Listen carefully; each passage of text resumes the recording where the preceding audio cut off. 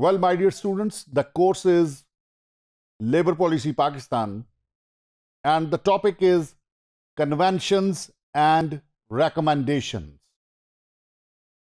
Convention क्या होता है? कन्वेंशन बेसिकली कॉन्ट्रैक्ट की एक किस्म है और इसको ट्रीटी भी कह सकते हैं, और ऐसा कॉन्ट्रैक्ट जो कि स्टेट्स के दरमियान है उसे कन्वेंशन कहा जाता है, या ट्रीटी भी आप उसे कह सकते हैं। डियर स्टूडेंट्स, जो इंटरनेशनल लेबर स्टैंडर्ड्स हैं वो लीगल इंस्ट्रूमेंट्स हैं। अब लीगल इंस्ट्रूमेंट्स जो हैं ये कौन बनाता है? ये आईएलओ बनाता है। और किन की मदद से बनाता है? गवर्नमेंट्स की मदद से, एम्प्लॉयर्स की मदद से और वर्कर्स की मदद से। और ये तीनों जो ट्राइपार्टाइट मैकेनिज्म है ये मिलकर इंटरनेशनल स्टैंडर्ड्स बनाते हैं, बेसिक प्रिंसिपल बनाते हैं, और पर्पस ये है कि जो स्टेट्स हैं वो अपने अपने टेरिटोरियल जुरिस्डिक्शन में उनको अप्लाई करें ताकि इक्वल जो है जस्टिस जो है वो डिस्पेंस हो सके लेबरर्स को।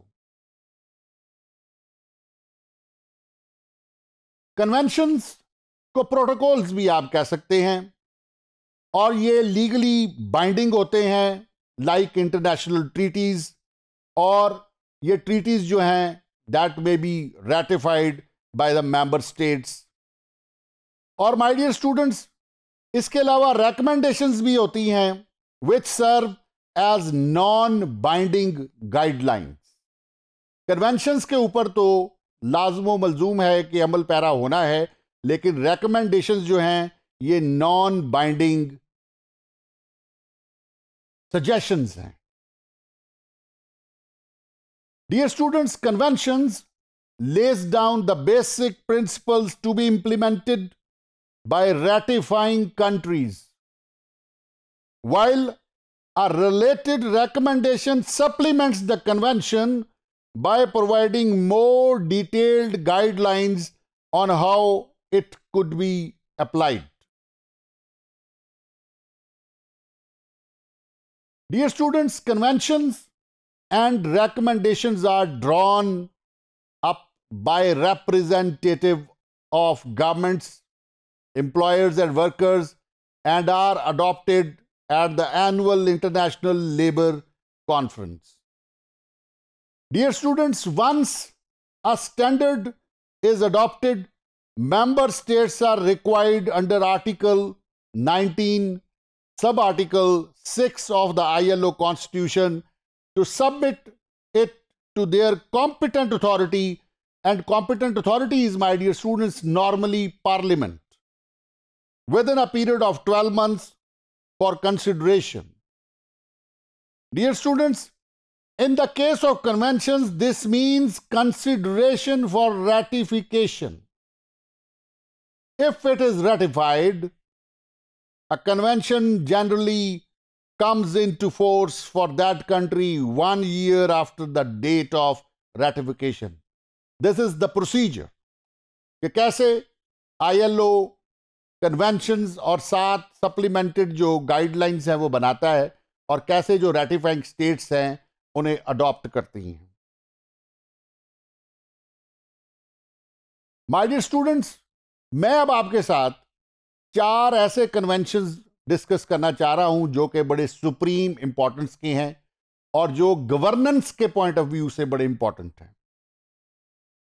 पहला कन्वेंशन है लेबर इंस्पेक्शन कन्वेंशन 1947, और कन्वेंशन नंबर है 81। दूसरा कन्वेंशन है एम्प्लॉयमेंट पॉलिसी कन्वेंशन 1964, और कन्वेंशन नंबर है 122। Third convention, ladies and gentlemen, is Labor Inspection Convention 1969, Convention number 129. Fourth convention is Tripartite Consultation Convention, my dear students.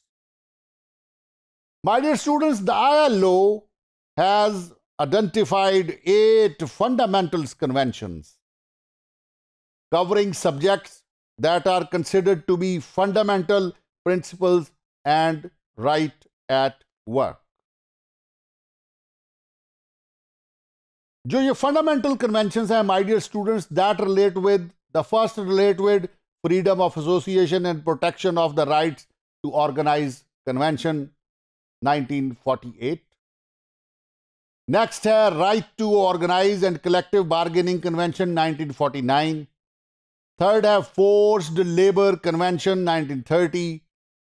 Fourth जो है वो abolition of Forced Labor Convention 1957, and next is Minimum Age Convention 1973, and next is, ladies and gentlemen, Worst Form of Child Labor Convention.